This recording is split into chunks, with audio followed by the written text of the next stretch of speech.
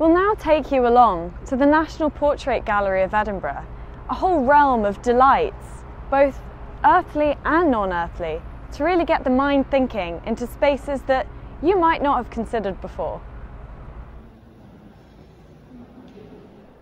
This installation in the lower ground floor of the Portrait Gallery is really an inquiry into personhood and humanness. The idea of movement and not movement, ableness, disabledness, the idea of the portrait and the focus on the face and the image and the body. What happens when the body is removed from this, and what happens when we simply have an artifact of this movement and this life around us?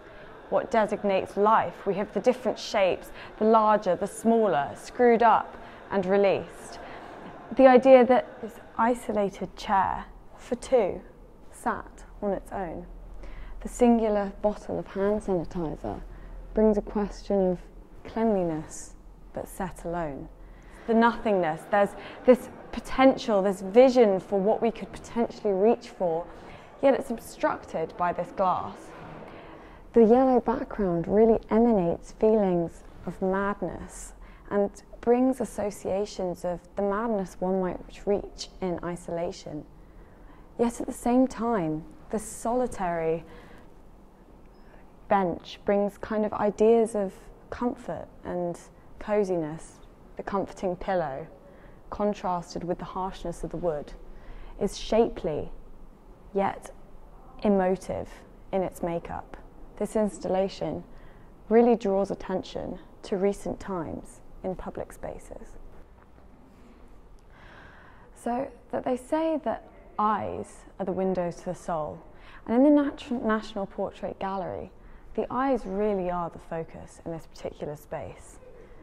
With handouts, with the eye, what does the eye actually mean? Now, in this particular room, we can see how the eye, the windows of the building, the eyes of the building are covered, closed, from the outside or from the inside.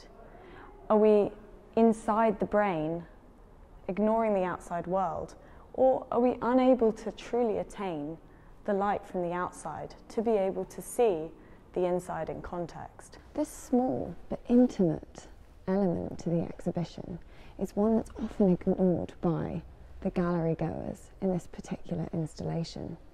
We see here a tiny but topsy-turvy reflection of the internal realm. The switches turned upside down, the Wi-Fi turned upside down.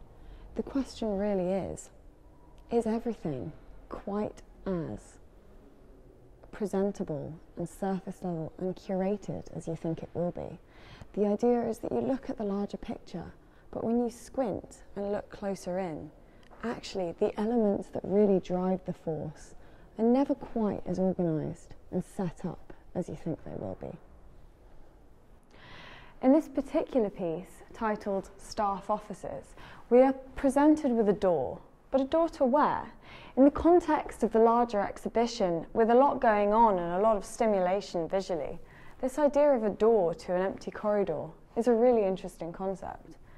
Staff offices, a door to nowhere.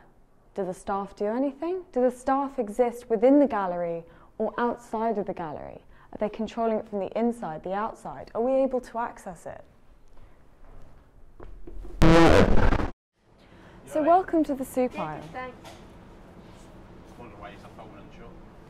We're making some art, is that right? We're not going to mess anything up. You're making what, sorry? We're making some art, is that okay? We're not going to mess anything up, it's just for an experiment. Right, okay, it's just you need to ask permission if you're going to be filming and stuff. Okay, sorry. Can we please